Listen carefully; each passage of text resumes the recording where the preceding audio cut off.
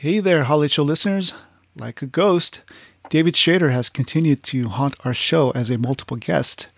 We last had him on episode 92 with Peter Murrieta, where they talked about their comic book, Rafael Garcia, Henchman.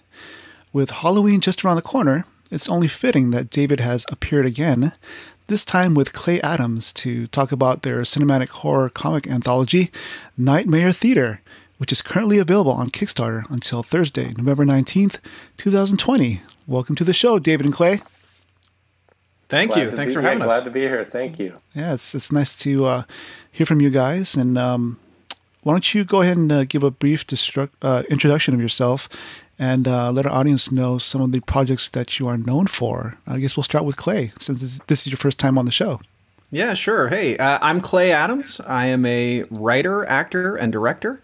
Best known for voice acting in shows like Teenage Mutant Ninja Turtles Fast Forward and several seasons of Yu-Gi-Oh! I'm a co-founder of Fried Comics, which we create offbeat, irreverent pulp fiction. We've been doing that since 2013 with books like PBOW. You can look up what that means. Might be a family show, so I won't say the name. Red Xmas, which just got picked up by Scout Comics and will be in comic shops this December. So Red Xmas #1, look for that in your comic shop. And our other book is Dead Skins, which we successfully crowdfunded the first couple of issues, remastering our old webcomic earlier this year. We're about to launch issues 3 and 4 very soon. So that's me. I'm thrilled to be on the show. Cool. David. Yeah, I'm David Schrader. I am the co-creator and writer of Baby Badass. That came out through Action Lab Danger Zone a couple years back. Volume 2 should be out in 2021. Filmmaker, writer, had the 90s slacker film NoHo, the shorts being Ozzy Osbourne, Come and Knock, The Other Ray Charles, and upcoming feature, Mary Tyler Millennial, which I'm very excited about. Should be out in a few months. And I have co-founded a company called Highbrow Productions. You can see all of our crazy skits, bits, and make-em-ups on YouTube. Nice. And since this is the first time that Clay has been on the show, why don't you give us a little bit of your origin story? Because like all our superheroes, they all have origin stories. So, all right. Where did you grow up, and what were you into when you were 15 years old? So I grew up in a suburb of Atlanta. And I was super into comics from an early age. I started watching like the Batman TV show and Super Friends and all that stuff. And that sort of led to picking up the comic books and really digging Batman. Loved Batman. I happened to be picking up Batman like right when year 1 was coming out. So that was like the perfect time, to be getting on board. And that sort of, that carried me through for a while. Like by the time I was 15, I think I was still reading comics. In fact, at that point, starting to get into more of the Vertigo stuff, picking up Hellblazer. And, my tastes were less towards comic book or less towards superheroes, but still comic books and leaning into that horror. And I was discovering things like Psycho, the movie, as well as the book by Robert Bloch. And, of course, that led to marathons of Psycho 2 and 3, and then Psycho 4 when it came out on Showtime. I really liked, those old slasher movies. Also, anything with Chucky in it, I would go watch in high school.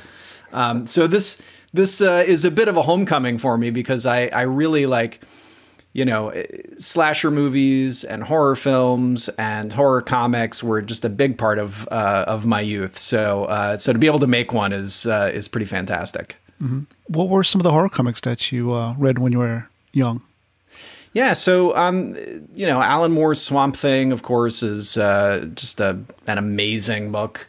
But probably before I even got into Swamp Thing, I think I probably discovered Hellblazer first, and I think it must have been during Garth Ennis's run, right as Steve Dillon was coming on. I think that was one of the first issues of Hellblazer I bought. Was one of Steve Dillon's first issues, and I just remember just being blown away by it. Besides the beautiful art by Steve Dillon, Garth Ennis has a way of just, grabbing you, and his stories they're just very visceral and you feel them. And, he has that dark sense of humor that as a kid, as a teenager, I was just really drawn to. And then of course that led me to kind of go back and read the Jamie Delano version, and that I think his first issue of Hellblazer is phenomenal. I always there's a scene in that book that I always think of that just has really stuck with me, of a character named Gary Lester sitting in a bathtub, and he's covered in bugs, and he thinks it's a drug trip. And he's like, John, you got to help me, man. The bugs, they're crawling all over me. But he thinks it's just, he thinks it's just a bad trip, but it's actually real. And that image has really stuck with me. I think that was a fantastic piece of writing by Jamie Delano. So probably Hellblazer and Swamp Thing were really the big ones I was reading in high school. Nice. How about you, David? Were there any horror comics that had an impact on you when you were young? I believe that my brother probably had some like Swamp Thing issues laying around. Probably a few Tales from the Crypt, although honestly, horror comics to me, I didn't read a lot of that or see a lot of that. It was my introduction to horror was probably when I saw Salem's Lot on TV when I was 9, and that terrified me to the point where it was probably not till The Shining that I really watched another horror film. I think that affected me at an early age. So I didn't seek out horror comics at a younger age, and even to this day, I don't particularly gravitate to horror. But it just seemed like the right thing to do with this project is to kind of go into that. With all the creators, the amazing creators we had, and the love of horror that people have. Yeah, you had at least over 35 creative teams working on it. Yeah, 35 creative teams. It's amazing. That's incredible. Yeah, we'll get into that in a little bit. But Clay, you mentioned that you were an actor and a voice actor and a director. Would you mind describing your creative journey in those creative endeavors as well? Yeah, sure. I started acting when I was really young. I was about 8 years old when I booked my first gig. I was playing a grandson in a commercial for a retirement home. And it was a non-union thing. I probably made about $40 for it, but at that time it just seemed like a crazy amount of money. And I really just fell in love with it. And so I started I started working all the way through high school. I was doing commercials and radio voiceovers and equity theater, and really just enjoying it so much. And then I went to college at NYU. I did a double major with dramatic writing and acting. And I got out and immediately started working production on some films that were shooting in New York. And after doing that for about a year, I realized I didn't love the production end of it. I really missed being in front of the camera. And so I left those gigs and started pounding the pavement as a young actor in New York, doing a lot of theater, slaughtering the classics for little to no pay for about a year and a half. And then I was lucky enough to break into soap operas. I booked a 3-episode arc on One Life to Live. And that led to me booking some other soap opera work in the city on All My Children and As the World Turns. And I had just had recurring roles on all 3 shows, so I would just bounce around between all 3.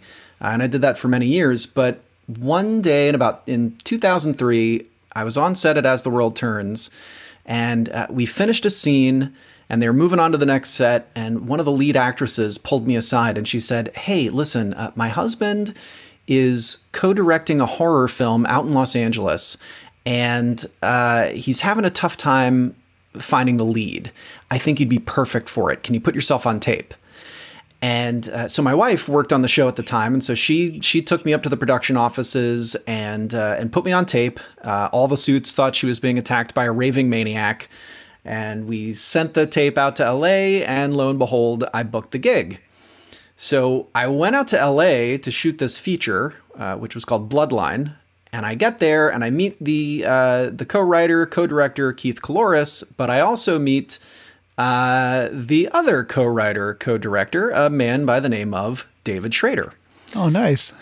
And we shoot the film. It's a great shoot. It's a lot of fun. It's a cool little horror movie called Bloodline that was released by Lionsgate. And then I went on to do another movie, another horror feature called The Shadow Walkers, which was also released by Lionsgate. And then shortly after that, I wound up booking a role on Teenage Mutant Ninja Turtles Fast Forward, which is a kind of an offshoot of the Ninja Turtles, where like I played this genius in the future. I'm like the great-great-grandkid of Casey Jones and April O'Neil, and I bring the Ninja Turtles to the future. So we had one season of that. I like to say that I was the cousin Oliver of the Ninja Turtles. I don't think that iteration of the show was particularly popular, but I got my own action figure out of it, so that's cool. And eventually the Turtles went back to their time period, and Cody Jones, which was my character, disappeared. But then I started doing Yu-Gi-Oh! I did several characters on that, and Pokemon, and I did that for years and years and years before finally going back to my roots and doing comics. Yeah, I mean, what age were you when you said, one day I want to create comic books? Oh, man. I mean, probably about the same age I started acting. Like, I was the kid who was always writing and drawing his own comics. Instead of going out and playing baseball or tag with all the other kids, the kids would come over and knock on the door, and I would try to get them to make comics instead of doing what they wanted to do. Mm-hmm. Probably about 8 years old. I mean, I remember I even sent in a pitch to Dick Giordano at DC, when maybe I was 10 or 11, and, of course did not get any kind of response, but I knew, even back then, that this was something I really wanted to do. And, I think just, in my early 20s, being so focused on acting, I kind of, went away from that. But at some point, after achieving, certain goals as an actor and also kind of looking for things that I could do, like voiceover. One of the things I love about voiceover is that, you can do that from anywhere. You don't have to get dressed up. You don't have to do hair and makeup and all that stuff. Like, you just kind of go. And in fact, I recorded some episodes of Yu-Gi-Oh!, like entire seasons of Yu-Gi-Oh! Just from my closet at home. So that was great. I have a couple of young kids, and so something about, what can I do at home so I'm around for the kids if they need me. What in addition to this voiceover stuff, and I just, comics really sort of seem to be the answer. Like, I always loved writing. I always loved making comics, and just kind of started gravitating towards it. And it's just, over the last several years, I've discovered that love again. That's awesome. Why don't we sort of segue into the anthology? Can you both describe the initial conversation you had with each other when you thought about conjuring up this unholy anthology? Dave, do you want to take that one? I've been chatting for a while. No problem. I think me and Clay knew we wanted to do some kind of project together, and we'd worked on a script for a comic called The Infinite Reflector, this sci-fi thing, and it's still in the early stages, but we knew we wanted to come together to do an anthology. And the question was like, what kind? And so, all the people we both met over the years at the cons, and you establish these relationships with these creators and these artists, and there's so many of them that are just awesome. The idea was, well, let's see how many of them we can get together for an anthology. And the idea to do it as a type of film festival. So, the book is structured with these hosts, and, you can have different sections of the book for different types of subgenres of horror. And so making it a cinematic horror anthology was just the idea that we could probably get the widest scope of stories from that kind of framework. And then we wanted to add these hosts, like Shelley Post Stoker is the host. She's this Frankenstein Victorian kind of monstrous, and 2 other terrifying tropes. And that was a way to kind of just make this a cohesive type of book. And so Clay's just been great at getting everything together and getting the Kickstarter up and running, and just compiling all this amazing talent. So that was the real thing as an editor, to look at the stories as they come in, see what works, maybe doesn't overlap with some other story that's similar. Like we wanted to make sure that we had like a wide variety, and I think we really were lucky in getting these amazing people together to do this. I'm sorry, go ahead. No, I was just going to say, Dave is being very modest as usual. He did a ton of work bringing people together. In fact, he probably did the majority of the recruiting. As he was saying, just some phenomenal talent on this book. We asked a lot of great people. Never in our wildest dreams imagined that they would essentially all say yes, but they did. And now we've got a monster of a book. Yeah. Yeah, like we said earlier, it's over 225 pages. That's incredible. Yeah, and some of the creators, like, some of them, like Sean Gaborin and Dave DeWanch, like they have some deep horror bona fides. But others are just great creators, and they don't necessarily have horror books, but they just write great books. Like David Pepos, Jessica Maison, Charlie Stickney, Newton Lillavois, who does Crescent City Monsters, which is amazing, has a story in this. Carla Nappi, Richard Fairgray, who is just really amazing and eclectic. David Avalone, who does do like Elvira, Mistress of the Dark, and Drawing Blood. Like he's got some horror credentials, but a lot of these people are just amazing. There's just too many to name, like M.L. Miller, Stephen Prince. It's Tony Fabro, who does a 3-panels crime, like an extended 3-panels crime, which is really cool. So we just wanted this wide net that we cast, and everyone kind of came aboard, and couldn't be happier with how it turned out. Yeah, I mean, a lot of your writers and creators have been guests on our show. I mean, you even have Terry Mayo on there. That's pretty cool. Yeah, Russell Nolte, right. Dawn the Win. Yeah, it's incredible. You even have a limited edition movie poster for the hardcover by our good buddy Orlando Mexifunk Arocena. Yeah, and I want to definitely give credit to you, Aaron, because I think you introduced us. And once I saw his stuff, I was a big fan and like followed him on Instagram. I was like, this is incredible. I'd known of vector art, but it really had kind of a dated kind of reputation, I think, at one point. And he's just, he's won awards for his art, and he's taken it to such a level that I've tried to have him do something for everything I've worked on. He did do a Baby Badass cover that will be out for Volume 2, but he did an incredible one for Henchman that I did with Peter Murrieta. And then this one was fantastic. It was a vintage movie poster. It's reminiscent of like a Bride of Frankenstein or one of those late 30s, early 40s movies. And it features our characters, but it's really, really beautiful. And it'll be one of the hardcovers, but also offered as like a fine art print. Yeah, he's definitely one of my favorite artists to follow.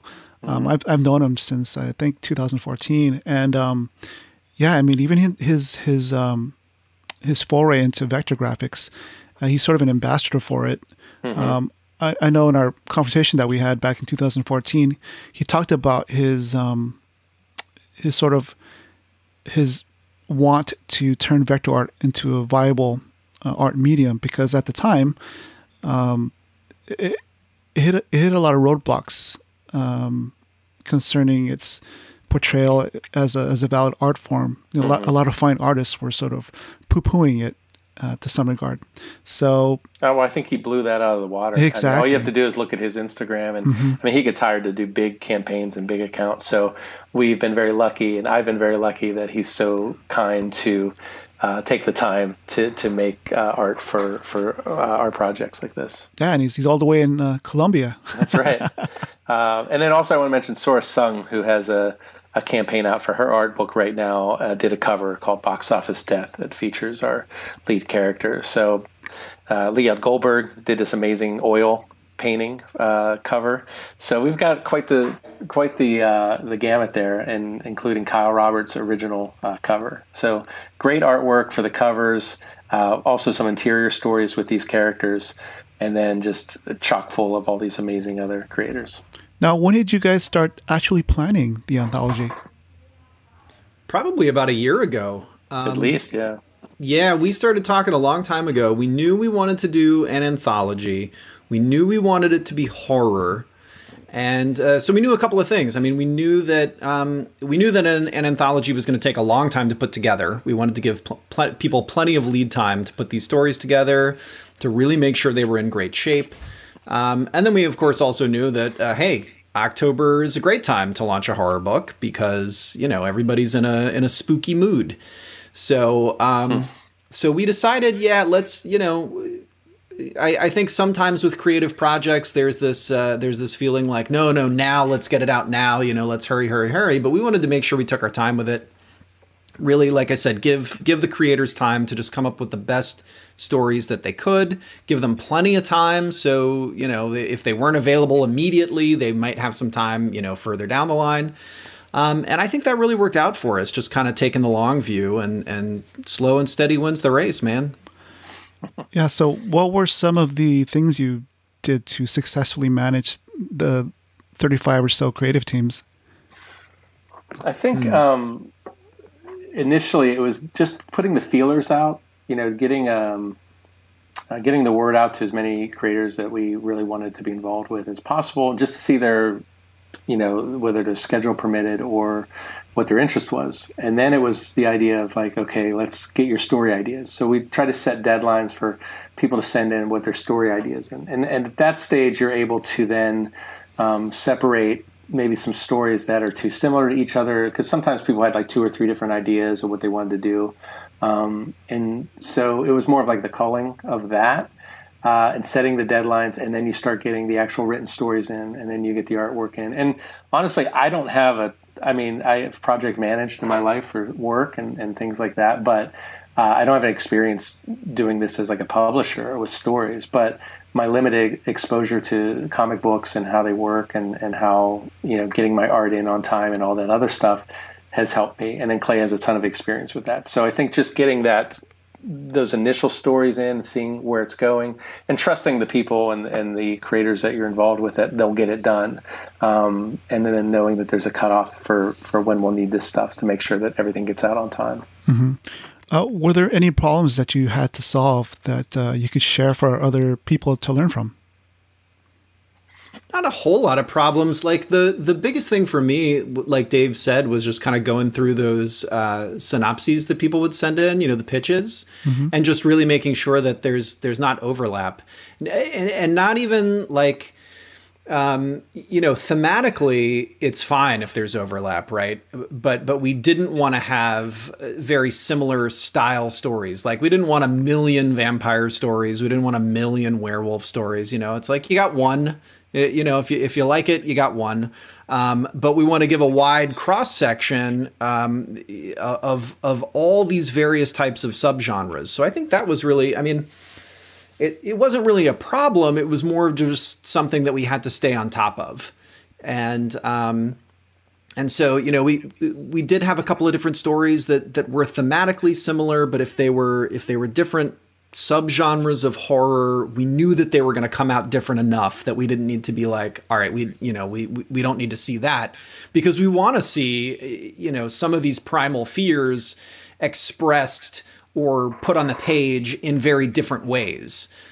Because I do think it,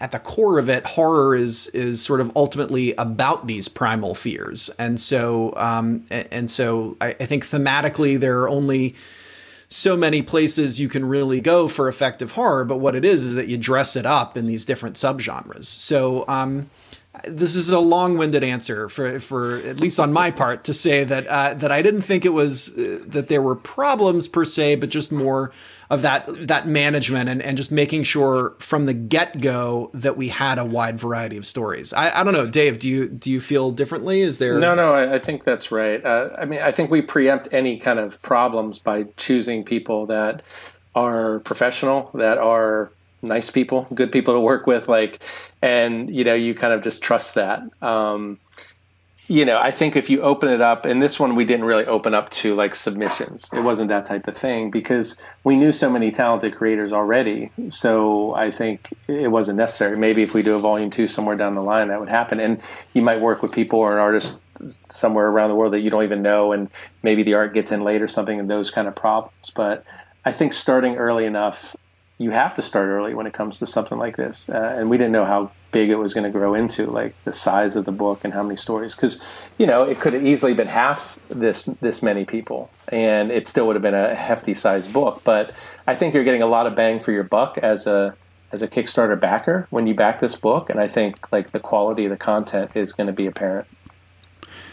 Now, without giving too much away, I know that both of you teamed up for a story in the book. Do you want to talk about that a little bit? I think you created it with the artist Ismael Canales, right? Yes. Clay, you want to start with that? Yeah, sure. So the story is called Nightmare with a K. With a K. Yes, some medieval horror. And this is based on a story that Dave and I actually worked on last year, a bigger, longer story that we pared down to 8 pages for this anthology. And it's about a group of teens that sneak into this dark ride that's been closed at a theme park. And the ride's been closed because a horrible accident occurred there many, many years ago. And it's never been run again since. But the legends around this ride have really grown up in this community, and it's supposed to be the scariest ride ever. And the souls of the people that died on the ride are supposed to be trapped inside. And so this group of teens decide that they want to go for a little joyride, and they break in, and they're gonna ride the ride for the first time since it's been shut down. And things go awry. I won't give anything away, but I think this does for dark rides what Friday the 13th did for campgrounds. And it's a fun little 80s style slasher. Yeah, it's a late 80s slasher. It's based on a story called Nightmare, Class of '88. And I think we got the core of the story into this short. Basically, it's like kind of the best of. And Clay did a great job in kind of condensing it and getting it put together. But Ismael's art is incredible, too. We lucked out. Like, we were looking for artists for quite a while. And we got this guy, he did some samples, and he was just fantastic. He also colored it. But it really captures that like late 80s slasher movie feel. And this is one of the few stories in the book that has some of the slasher stuff. And I think it turned out really, really, really great. We're excited to like have people see the story. And what I like to always say regarding his art is that it even kind of reminds me of George Perez from like that late 80s style. 80s run. Yeah. Totally does. You see it like in the curls, like in yes. The girl's hair and stuff. Like it's totally the curls. It's that Wonder Woman, type girl. Fantastic. And so I thought that was just really a perfect touch. I felt like we really lucked out with him. Yeah. That's cool. I guess we can maybe delve a little bit further into the actual Kickstarter campaign. Do you want to highlight any of the pledge levels? Sure. Real quick, we had the original oil painting that Leah Goldberg had done, but that sold out right away. That was our most evil tier. So we're going to be adding more. I think the original art tier also sold, and there's not a ton of original art for the story for the book because it's only the art that Kyle Roberts did that does the interstitials and the framing of the film festival. But it's amazing stuff that he's done. So some of that original art is going to be going up on a tier soon. We're going to be adding a few stretch goals, I'm sure, at some point. But yeah, besides that, Clay, is there any other tiers or you want to dominate, or you want to dominate? I would love to dominate. You got to dominate the space. Allow me to dominate. Want to? I don't even know what I was trying to say there. That you want to dominate? Yeah, I'll dominate. So, I would say the hardcover really is sweet. That we talked about the Mexifunk cover. It's got the poster, but you can also get that combined with an actual 11x17 movie poster. Mm-hmm. And that's turned out to be a really popular pledge that I think I think people are going to be happy that they got, because it's just going to be a really nice package. So I'd probably, you got it. The thing is, there's something for everybody. Like, we've got the Sora Sung cover, we've got the Leod Goldberg cover, we've got the gorgeous cover by Kyle Roberts. You have so many different covers to choose from the trade paperback. But if you want a little, the high end hardcover experience with the movie poster, I'd probably direct people there. And then, or if you want to go crazy and get every single cover, we do have a package called the Killer Collection for $150 plus shipping.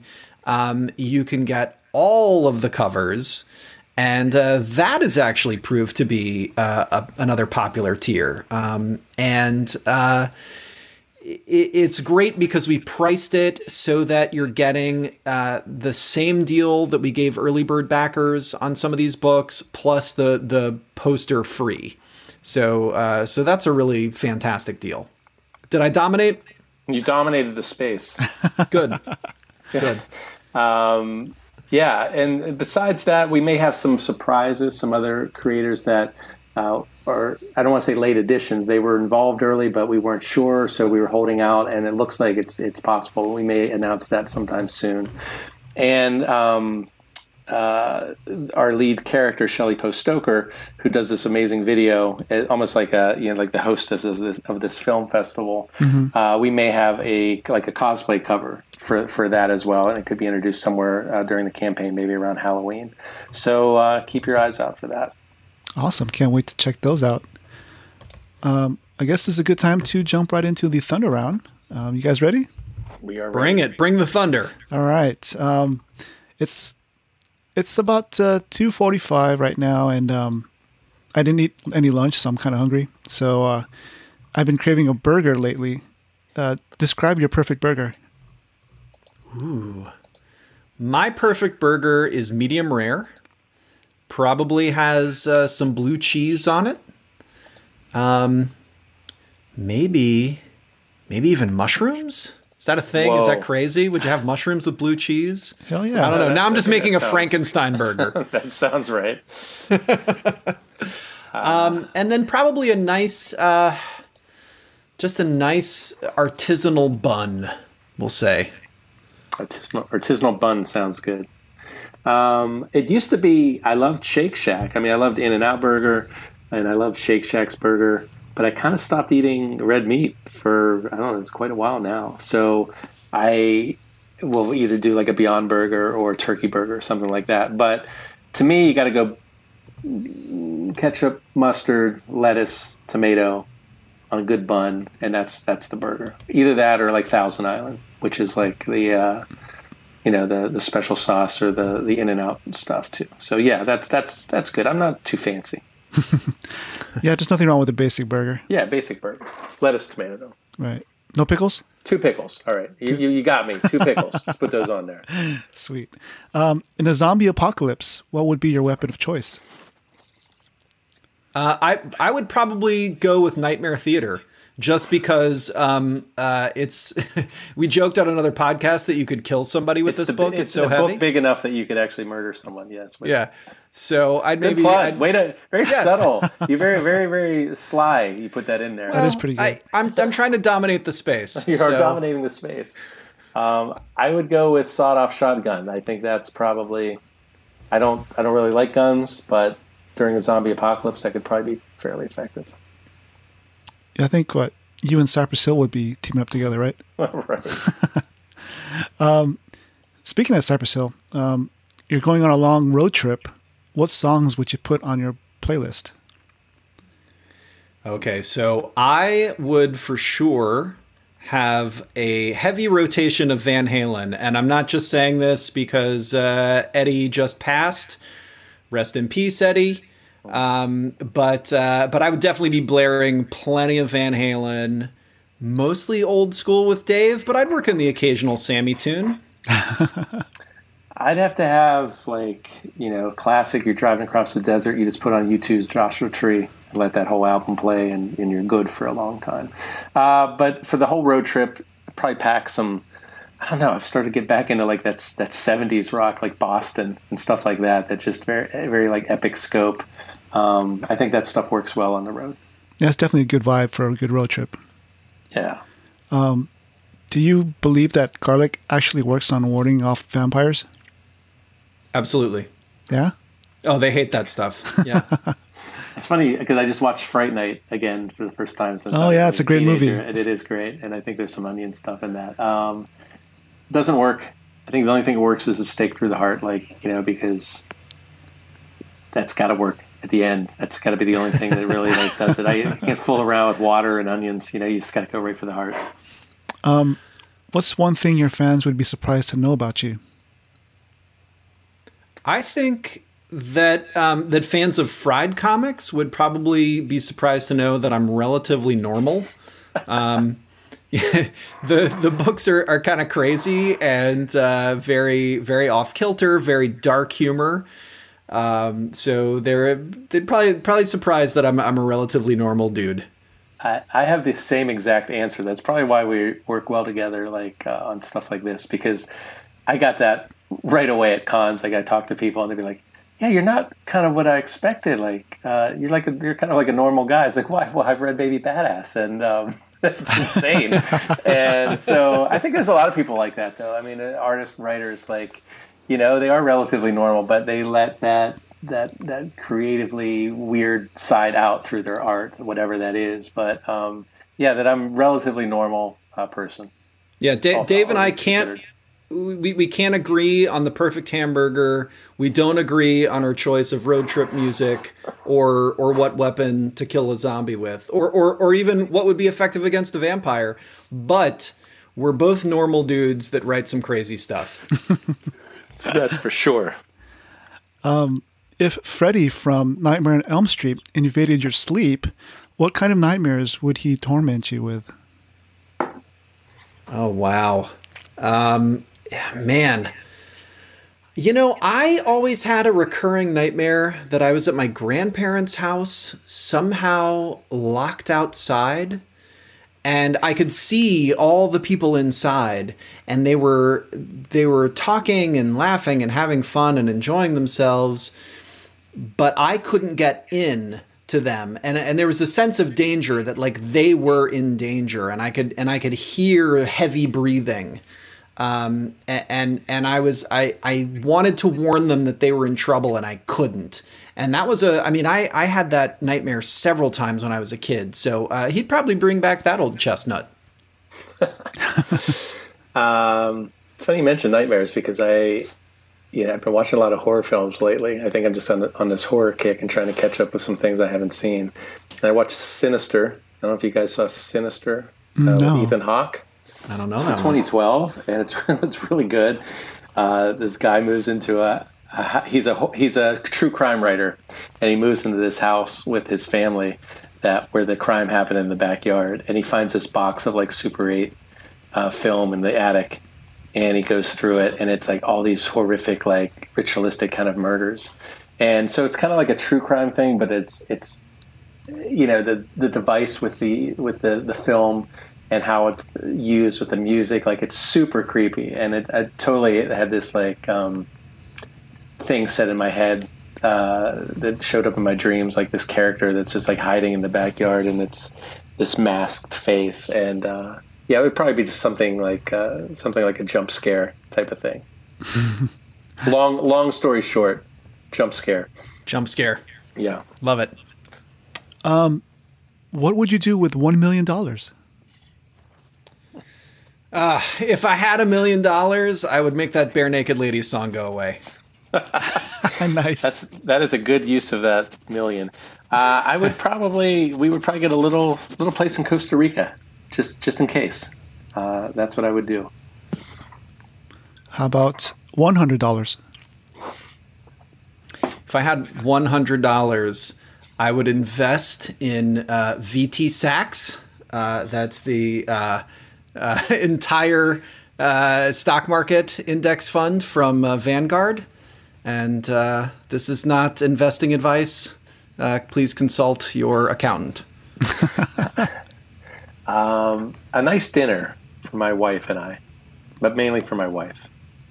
And what would that dinner entail? She's plant-based, so I'd have to go to like the fanciest plant-based place available. And I didn't know she was a plant. She's a plant-based chef. She is plant-based. Yeah, she's plant-based. I thought you married Swamp Thing. I did not. Complete opposite. But yeah, there's no more restaurants or going out to restaurants as much anymore. So maybe I put that 100 towards people wearing their masks, staying at home, and we can get over this and get back to normal sooner. Cool. In the promo video for your Kickstarter campaign, you did a homage to horror film legend Vincent Price. If we connected with him by performing a seance, what would you ask him? Well, real quick, I want to clarify. Like, it was supposed to be like a Vincent Pricey type of thing. Okay. Like, it wasn't Vincent Price because I think I had a little bit of a supernatural blood. Like, and someone said, "Hey, it sounds like it's English." Vincent Price was in English. I was like, it wasn't Vincent Price. It was a little Karloff, a little James Mason. It was just something like that. Well, I stand by it. It's Vincent Price. It's Vincent Pricey. That's why I had to say it's like a Vincent Pricey kind of thing. So getting that out of the way. Go ahead, Clay, answer the question, because I don't even remember the question right now. I would ask him, I'd probably just ask him questions about Thriller, because that was my first introduction to Vincent Price. Did you guys ever hear me? Did you ever hear the YouTube, like the raw audio of the recording of that? It's really cool. No. Yeah, I'll send you the link. It's him, like it's just him doing it, and he's talking to the people. He's like, oh, and afterwards he's like, oh, that was really fun. Like, it's kind of cool. Like, you can hear just the raw audio of the recording of that session. It's neat. I'd love to hear that. Yeah, that terrified me. It gave me nightmares just listening to him doing that little Thriller rap. And how cool that from probably kids of the 50s were scared by him. And then 20 years, 30 years later, it's like he has that whole renaissance because of that one song. Mm-hmm. How about you, David? What would you ask him? I'd ask, you're saying if he somehow came back from the grave and asked me a question? If you asked him a question.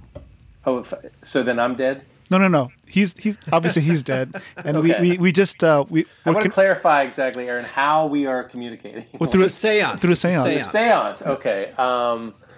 I think I would ask him about that stock tip that Clay gave, if that's actually valid. He made a killing in the stock market. I'm sure he did. Sweet. Cool. I guess we'll sort of step back into reality, and I kind of want to maybe just touch on how you have both been staying creative during the pandemic. Both of you are creative outside of comics, and I'm wondering, how does that help you as a comic book creator? Oh, I think it helps immensely. I think any time you can take lessons from another area, this doesn't even have to necessarily apply to art. I think it applies to anything. If you can take a lesson that you've learned in another discipline and apply it to something else that you do, I think that's enormously helpful, and I think it gives you a big leg up on other people who are only studying like with blinders on. You know what I mean? I think that, like, if you play music, that sort of helps you write. If you sing, that helps you act. I think you can just pull in all kinds of lessons and apply them, and I just think it gives you maybe just a greater appreciation for different solutions to problems. Yeah. Also, like, when you tend to think a certain way, like cinematically, if you're a writer or filmmaker, I think you can bring some of those ideas that are in your head and how you transition that to the page into comics or whatever you're working with. Now, I know that there's a lot of people that talk about, well, I don't want to see a comic that was someone's screenplay and then they just turned it into a shitty comic. Like, you hear that kind of stuff all the time. Mm-hmm. But I think if you care about the work you do, no matter what it is, if a story's good, a story's good. And you just have to work at making it work in whatever medium you're trying to tell it. But I think, crossing in between those different mediums only helps. And I think, like, putting together something like this anthology, it helped a lot because of the theme and because of, like, how we were trying to structure it. So yeah, if you're not using what you learn in other areas and other aspects of your life, then what's the point? Like, it's supposed to kind of help. One's supposed to help the other. Mm-hmm. Generally speaking, I mean, how has the pandemic been treating you as a creator? For me, it's been not that different, only because, as I was saying earlier in the interview, I was already sort of transitioning to creative things I can do at home. So I'm still auditioning and recording voiceovers from my closet. Still writing comics, still making comics. I didn't do a ton of cons. I might, I'd travel out to San Diego and I do that and hang out with Dave and a bunch of other people. But, for the most part, I have been really riding this Kickstarter wave. I think we're kind of in a little bit of a golden age of indie comics and what Kickstarter has allowed creators like myself and like David to do. It's just been a really amazing time, and so the pandemic hasn't really affected that. In fact, it probably has made me lean a little bit harder into those things. And I think what's at the beginning of the pandemic, Kickstarter saw a real drop-off in the number of projects that were on the platform because I think creators were scared. They didn't want to be trying to sell their wares or sell their comics during this kind of like weird time when everyone was freaking out and maybe totally uncertain. Yeah, very uncertain, right? But the thing is that people want to be entertained and they want to have their minds taken off of the horrors of the world. And so I launched a campaign and it turned out to be my best campaign ever because people are hungry for entertainment. They will always be hungry for entertainment. Yeah. So from that standpoint, it really hasn't changed, except that maybe it's even gotten better. Yeah, only in that aspect. Yes, of course. Yeah, of course. I mean, you're right. It's kind of, just like it used to say, it would be recession-proof, whether the movie industry or something. Because when times are good, people want to go to the movies. When times are bad, they still want to go to the movies. Like, there's always that aspect. But I think there was that hesitation early on with Kickstarter, especially. Like, is this even right to do at this moment? But then you realize that there were so many people not doing it that it was kind of wide open and the audience was there, especially if they're home, if they couldn't go to comic shops, early on during the pandemic, like they were at home. And Kickstarter is a great place to shop and look for stuff. And you start supporting things and, a couple months later, you start getting the books in and you can kind of keep that flow going. And I found that, like, it's just great to support other creators too. So I've used that time being home, trying to write, trying to make sure I support all these projects that I feel are really good, and the people involved with them are, like, really good, and you want to just kind of feed into that. So I think I've backed over 150 projects, and this is just my second Kickstarter through my site. Me and Clay are doing this together, but through my my Kickstarter account. Mm-hmm.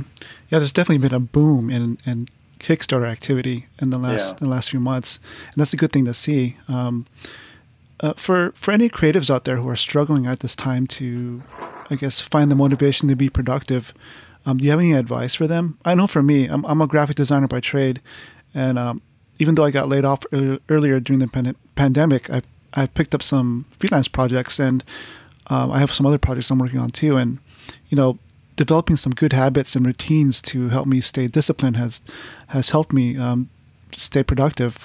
What about you? Are there any habits or routines that you both implement to find success?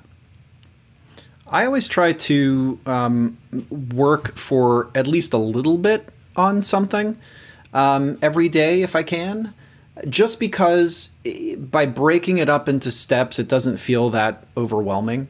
So even if it's just like, I'm going to dedicate an hour to this, or even if it's just 15 minutes, you can always find 15 minutes to sit down and work on something. And chances are, like, that's the hardest thing, is just getting started. Once you do it, that 15 minutes, maybe you work for 15 minutes and you're done, and you say, you know what, that's really all I have in me today, and that's fine. But maybe you sit down and you only plan to work for 15 minutes, but you work for an hour or 2 hours. So that to me, just trying to instill some discipline, saying that, like, just do a little bit of work. You don't have to, like, you don't have to build Rome in a day, you can just tackle a small task, take a small chunk of it, work on that, come back and work on the next piece the next day, work on another piece the next day, and until finally you've gotten something built. So it's not like, it doesn't have to be this sexy thing like you see in the movies all the time, where the inspired artist sits down and their muse has spoken, and it's just this wild, passionate thing. That stuff is great, and it happens sometimes, and then when it does, you should let it happen. But it doesn't always happen that way, and in fact, it usually doesn't. So as I said before, slow and steady wins the race. I would totally agree with all of that, but I also want to maybe go somewhat in the opposite direction to say that, like, if you're banging your head against the wall and you're trying to write every day, I'm certainly not as disciplined as that. But I want to make sure that people know the benefit of taking some time out for yourself, for some self-care, and to get your mind clear, whether it's taking a walk or a hike or going to the beach, or, those things are important, especially during the pandemic and these times. Like, you can get overwhelmed with what's going on and how hard things are. And that includes work and trying to find work. And you can get so wrapped up in it that it becomes like a pressure that you need to release. And so I think just making sure you have a little time for yourself, whether it's meditating for 20 minutes or just taking a long walk, like, those decompression times really help a lot. And that's not just for writers and artists, but for anyone, I think, especially during these times. So make sure you have a little self-care for yourself. Yeah, I want to agree with that, because I also realize the advice that I gave, while I stick by it, it does sometimes, people then think that means you should never take a day off. And I don't believe necessarily in, like, the Jerry Seinfeld, don't break the chain, you do the X's every day, because I'm a big advocate of the idea of a Sabbath, not necessarily in a religious sense, but in a sense that you worked your butt off, all week long. Take one day off, and it doesn't matter what day that is, right? But take one day off where you don't do anything. You don't think about work. You don't think about your responsibilities. You don't think about anything else. You rest and you take care of yourself. And I do think that rest is so important. Sometimes the rest is the work. And that can also include consuming books or shows of something that you like, or say, it's almost like research. Like, I like to sometimes say when I'm watching a horror film now, like, well, it's research, or, some kind of comedy. I'm like, well, it's research, because you get better by seeing what else is out there and not emulating it, but drawing inspiration from maybe a new type of genre is being explored, and, like, you have something in that space. Like, there's just consuming good art, whether it's paintings or books or movies, it doesn't matter. Like, that's always a good thing, and you can always use it for yourself in different ways. Yeah, it's basically trying to incorporate, what was it, Pareto's principle, the 80-20 rule? So... right. That's a good principle. Yeah, I mean, even like even when it comes to eating, it's like you can be strict with your diet, maybe 6 days out of the week, and just have fun that one day, and you'll still be okay. It goes along. It goes a long way, and spread out over a lifetime, you'll be glad you did it at least that much. Yeah, I mean, those are two awesome tips right there, and I can attest to both of them because, I'm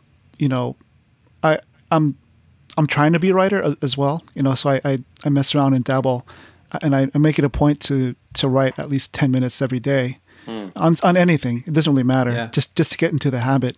And a lot of times it's good, but a lot of times it's nonsense. But just the fact of get into the habit of developing that muscle. Because, it's an exercise. Yeah, and to David's point, sometimes when I get stuck, I do take walks a lot, and it does help me get a new perspective and just to, I guess, sort of like a pattern interrupt to help me, get back on track. And it could be walking or just cooking something. It can be meditative and to some regard, and help unlock another way of thinking about some things while you ponder about a problem. So yeah, I mean, both your points were excellent.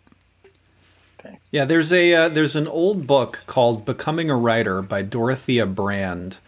And when I say old, I mean, I think it was maybe in the 30s or something when this came out. It was the Artist's Way before the Artist's Way. Because it's essentially the same book. It gives you all the same advice, except it's in that, old-timey 1930s speak that's so charming.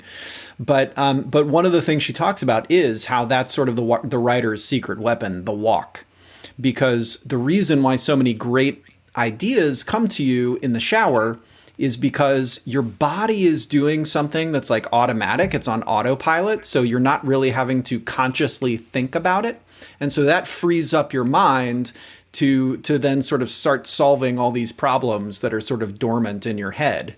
And so she talks about, you can't spend your life just hanging out in the shower all the time. So the walk is sort of that other thing, but also doing the dishes, these things where your body is just doing things that are sort of, it's physical, but it's low, it doesn't really tax your brain. Those things are just very meditative and just help you get ideas and help you solve problems. And that is the work.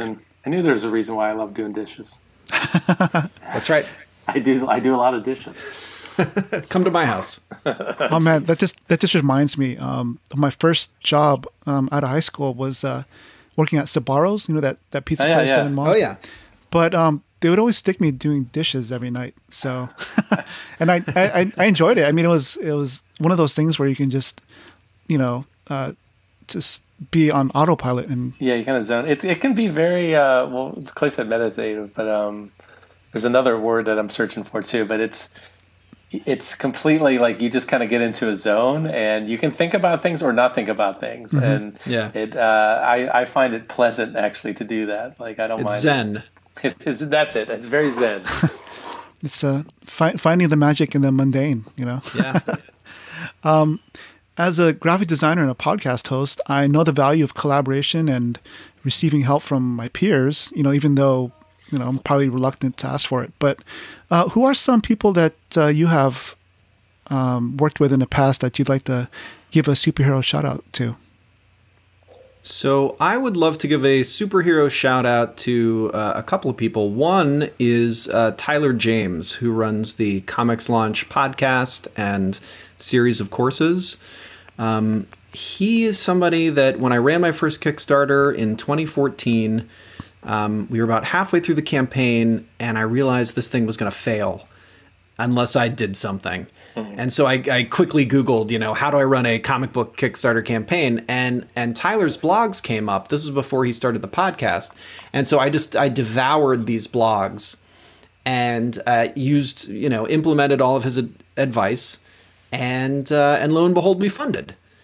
And so then I somehow got on his mailing list and I saw he was opening up these courses. And so I took them, and he's really transformed the way that I look at crowdfunding and being a creative. And I can't recommend his courses enough. But if you don't want to spring for a course, the podcast is free. He's got, I don't know, at this point, close to 300 episodes, maybe more. I don't even know at this point, but all these great episodes for free. You can go listen to and get a lot of knowledge. And then another guy I'd like to shout out is Ryan Kroboth, who does a book called Sunmaker. He's a great artist, a great guy. He's very knowledgeable about color. Actually, he's taught me a lot about coloring. And he's just a guy that you can just, drop a line to, and he will write you back. And now Ryan's going to get all these messages, but he really does like have the heart of a teacher. Like he has enormous patience and will sit down and like really explain things. So if ever I have a question or something about color, he's a guy that has really given me a lot of great advice, great tips. Nice. Yeah, I'd just quickly shout out to one of my first, collaborators in comics was Christian Horn. We kind of came up with Baby Badass together. And he contributed a story to this anthology. I think it's called Frankenstein's Vampire, which is great. It's very, very like one of those. Was it EC? No, not EC. What's the? Yeah, he does it in the style of EC. Yeah, but it also evokes sort of those Hammer horror films. Too. Hammer horror, that's right. Yeah, no, it's great.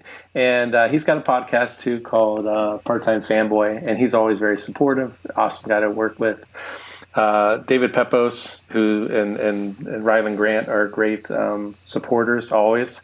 And Charlie Stickney, who is just a great source of information, because he's kind of been through it with White Ash, which is one of the best books out there. Like that was kind of like the gold standard as far as I could tell with, a certain level of Kickstarter and the quality that you can present and that you'll kind of grow a fan base from. And so Charlie is just a good source of information.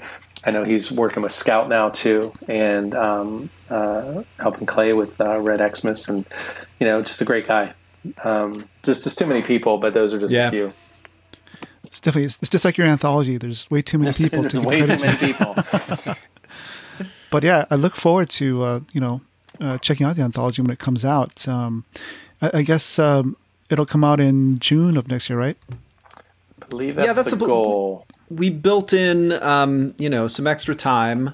Hopefully we can deliver, ahead of time, but we're probably printing overseas and then having the book shipped here.